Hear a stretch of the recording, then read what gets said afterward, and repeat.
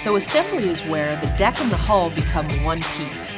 And that happens with a process we call Shoebox Fit, which means the deck actually sits inside the hull and adds another layer of structure and strength to the hull itself.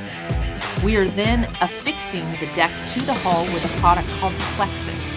This is a chemical adhesive that actually changes the molecular structure of the fiberglass and makes two pieces one. So the boat becomes one piece, unibody construction. This allows the boat to be even more quiet, stronger, and you can really hear and feel that on the water.